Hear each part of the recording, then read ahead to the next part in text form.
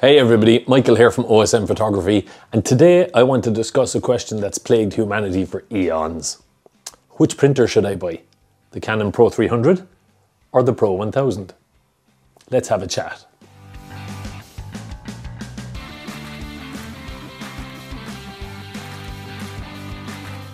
So the first thing to bear in mind is the only person who can answer the question of which printer should you buy is you, okay?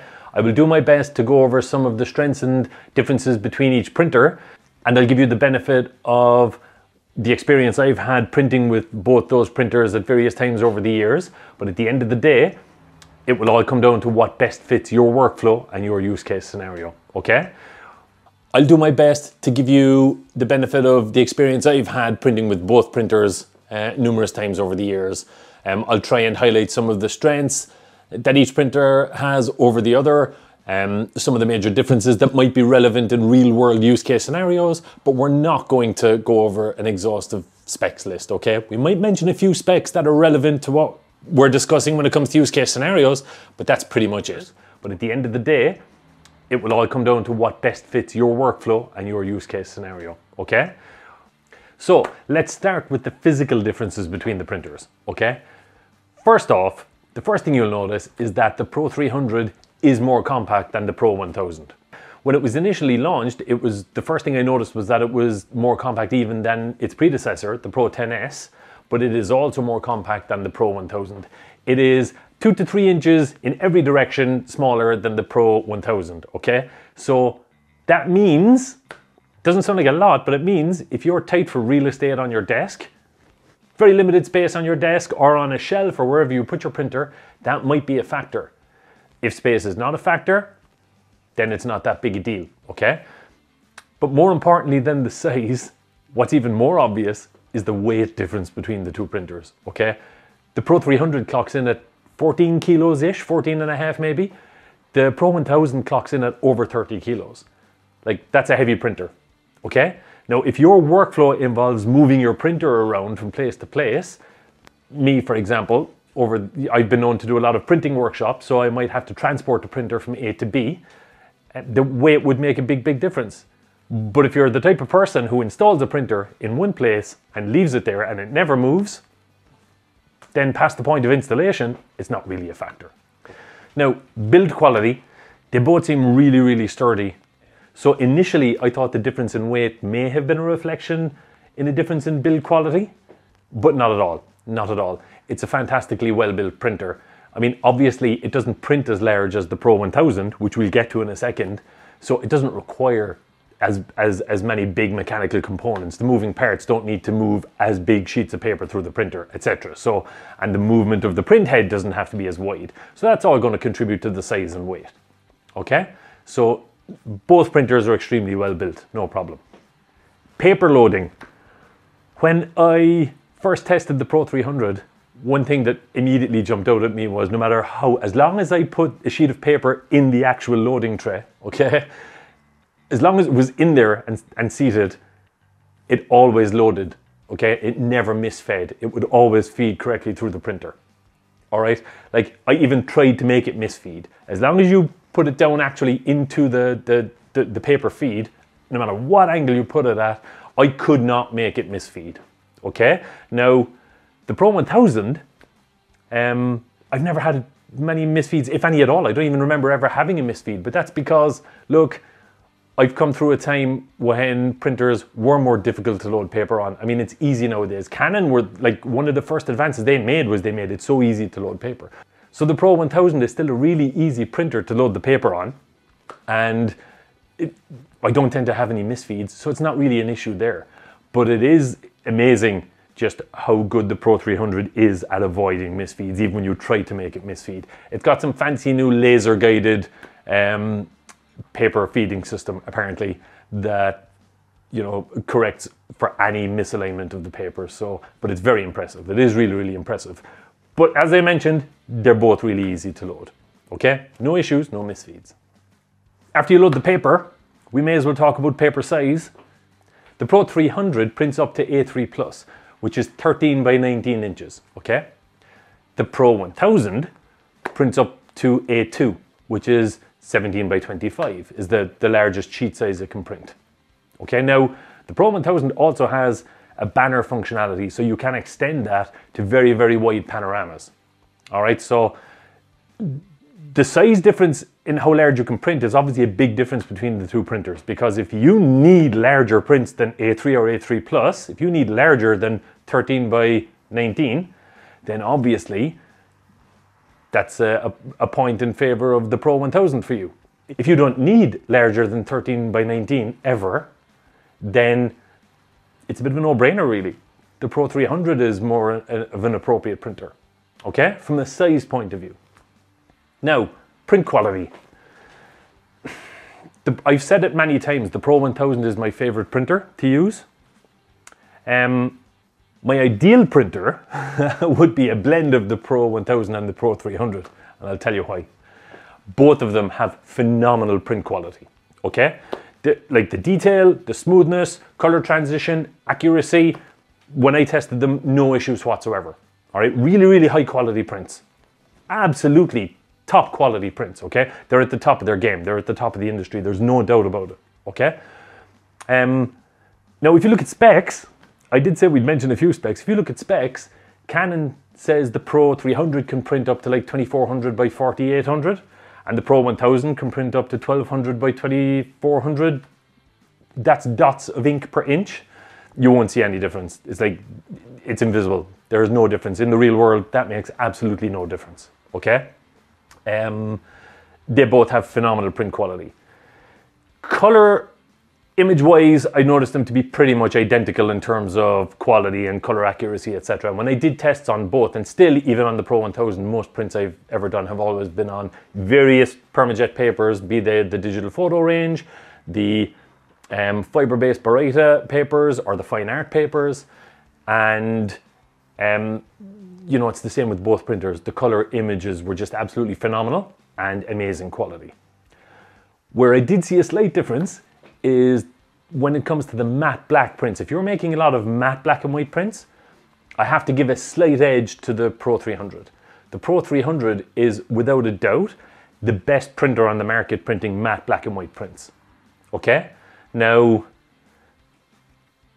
is there like a huge difference if I didn't see that printer? Would you be unhappy with the matte black and whites from the PRO-1000? Not at all. Not at all. They're both stunning, okay? And the difference between the two of them, you know, I mean, you can get closer by compensating in a slight bit of extra raising the black point in your editing, maybe if you're printing on the PRO-1000, but I've never really had to do it. I'm just trying to be very real world here, okay? And give real world scenarios that where it actually doesn't make a difference. But if it is important to you to have the absolute best matte black and white prints over anything else, then I would say PRO-300. But if you need A2, are you going to be disappointed with the matte black and white prints then on the PRO-1000? No, I don't think so. I don't think so. And like I said, it's only when you put them side by side you can see the slight difference between them. But it is slight. I mean, the PRO-1000 is still a phenomenal printer. But it's important to mention, because that might be the most important thing in the world to you, the matte black and white prints, okay? And every little edge might be important. Depends, again, like I said, on your use case scenario. Now, print speed, they're both fast printers. I consistently got about 5 minutes for an edge-to-edge, full bleed, borderless A4 print on the PRO-300. I know Canon has spec'd the PRO-1000 at printing, I think about 5 or 6 minutes or something for a high quality A2 print. But look, at the end of the day, it depends how you print. Print speed is very variable dependent, okay? For me, I tend to always print from very high res, very large files, okay? I don't interpolate them down to 300 ppi, that's a whole other conversation, but I am sending very large files to the printer. And it's important to remember that when you read your printer specs and it says interface is high-speed USB, that's USB 2, okay? So that's a USB that came out like 23 years ago, okay? So it's important to remember that's still only 480 megabits per second. And sometimes I'm guilty of sending multiple gigabyte files to the printer. So that will add a little bit, okay? So you might get print speeds exactly like it says in Canon specs. Yours might take slightly longer. It really depends on what you're printing. It's very variable specific, okay? When the PRO-300 came out, it did have a fancy new Baryta paper feature and also some very intelligent functions where you could raise the print head height. But with an update to the firmware that came out in 2019 for the PRO-1000, that has all the same functionality now.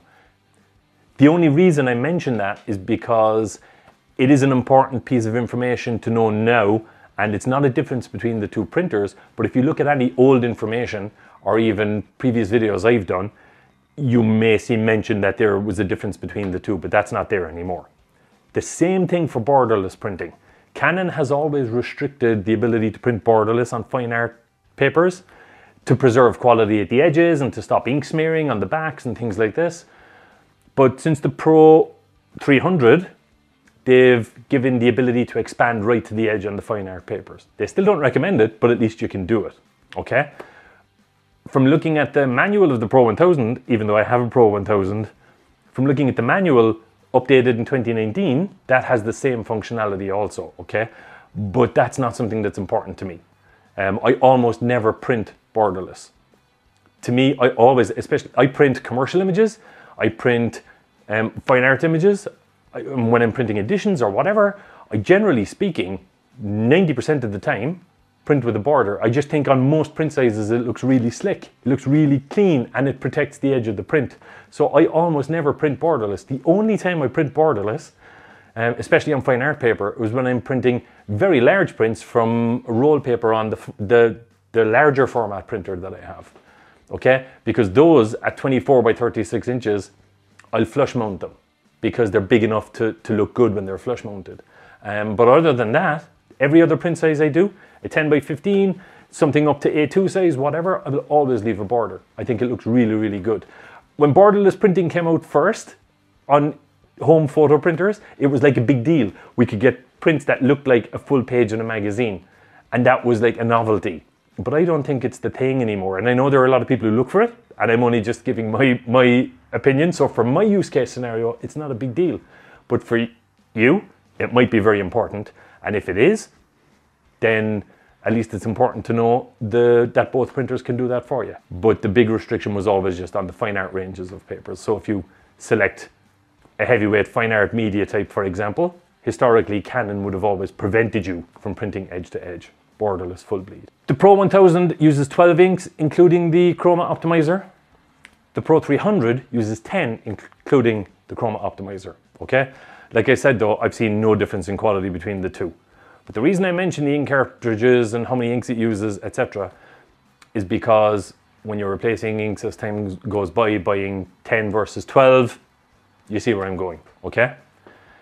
Also, another difference is the PRO-1000 uses 80 milliliter ink cartridges, whereas the PRO-300 uses like 14 and a half milliliter ink cartridges. They're going to run out more often. That might not be a big deal to you if you're an occasional printer, etc., but it's a big deal to me. I much prefer if I have to change my ink cartridges less regularly because it's less time wasted, especially if I'm doing large batch jobs, printing large amounts of prints, okay? If I'm printing a lecture, I could end up reprinting the whole lecture, for example. So that could be a lot of prints, and I don't want to be changing ink cartridges, you know, a couple of times during that job. The last thing to bear in mind about changing ink cartridges more often is the fact that there's always going to be some wastage. I can't say for sure there's a difference in economics and how that works out with regards to would you waste more ink because you change ink cartridges more often on the PRO-300 versus the PRO-1000. I don't know, but it would just seem to me like there's always going to be something left in the cartridge when you throw it out, so I don't know. But it's just important to bear in mind, I think. Okay? Now, the last thing I want to mention between the two of them is if you're an occasional printer and you don't print that often versus a person who prints every day or every 2 days, then I think that's an important factor with these two printers as well. The PRO-1000 is a printer that needs to be printed on regularly. You need to print on it every day or every couple of days or whatever, you know. What you don't do is, and this has happened to me many times, is if you leave it sitting for a long period of time, a few weeks for example, it'll end up using pretty much all of the ink you have, cleaning everything out, and you'll very quickly fill your maintenance tank as well. So you're replacing the ink and replacing the maintenance tank. Whereas when it's used very regularly, every couple of days, it's far more economical, okay? The PRO-300, and I didn't have one for long enough to be able to have that issue, but from feedback that I've received from on the launch information and from people who've got the printer, they've said it's not as big an issue with that printer, okay? So maybe if you're an occasional printer, the PRO-300 is definitely probably more useful for you. So to summarize, the big differences between the printers are the size and weight, okay? The PRO-300 is smaller and lighter, the PRO-1000 is bigger.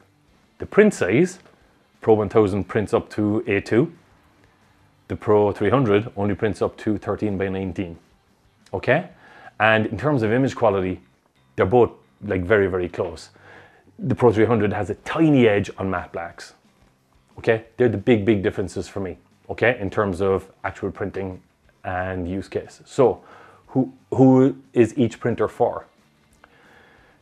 If you need large prints, you need the PRO-1000. It's that simple. If you need to print bigger than 13 by 19, you need the PRO-1000. If you don't, and if you never print larger than 13 by 19, then you definitely don't need the PRO-1000, because the PRO-300 will give you absolutely everything else, unless changing ink cartridges regularly is a big issue for you. Then you might want to look at the PRO-1000. But then again, bear in mind, it's a bigger printer and a heavier printer, okay? So my use cases are basically around printing commercial images and printing fine art images for display, okay? That might not be you. There are plenty of people who use printers for completely different things. You might be making reproductions of, you could be an artist making reproductions and prints to sell of your artworks. Either printer can do that fantastically well for you. Either of them, for sure, all right? But if you need them bigger than 13 by 19, then it's the PRO-1000. If you don't, then absolutely the PRO-300. You're not losing anything if you never print bigger, all right? Print quality-wise. Other than that, there are people who use them, and I get a lot of questions about, for example, can you use them for keyring inserts, you know? What's the story with making prints? What's the best printer if you're the kind of person who makes keyring inserts or little enclosed, you know, displays for fridge magnets and things like this? Then either of them will do that, but you don't need A2, okay? That to me sounds like the kind of situation where, yeah, you get no benefit from having the larger printer. And especially if you're not printing on it every day, which is one of the things, or every few days, or very regularly. As I mentioned, the PRO-1000 kind of likes. And especially with Permajet's new double-sided papers, if you can line things up properly in the way you edit the, in the way you set the images up for print, back and forward, either of the two of them will handle the double-sided papers really well as well. Nice and clean, no issues.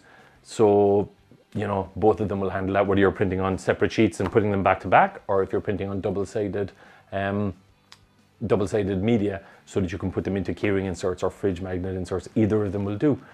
So look, that's my experience of using both printers from real-world point of view, and with regards to a lot of questions and queries I get from people, whether it's by email, messages, workshops, whatever.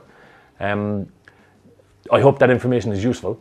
But at the end of the day, like I mentioned, the only person who can decide which of the printers is best for you is you.